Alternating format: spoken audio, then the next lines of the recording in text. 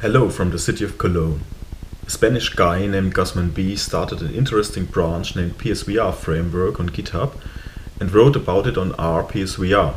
He collected around-going information in one simple application and mostly managed to beat the Windows 10 USB hell. The Windows 10 USB hell means most ways for writing the USB HID devices are outdated but still around and discussed. There is one way left to control the PSVR without a specific signed driver, but that way needs an individual configuration. That's the reason the installation of gusmanb's PSVR framework is not just download and click.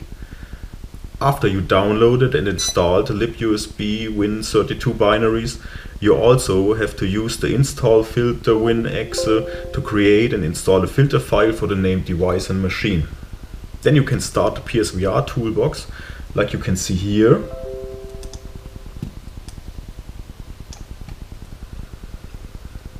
and play with the different modes. You should really install the gusmanb's PSVR framework if you are interested in using this device on PC.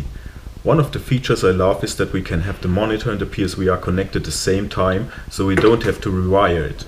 The PSVR framework also has some more features, for example to develop VR web applications, which I can't show here. Luckily, the city of Cologne organized an event named Internet Week lately.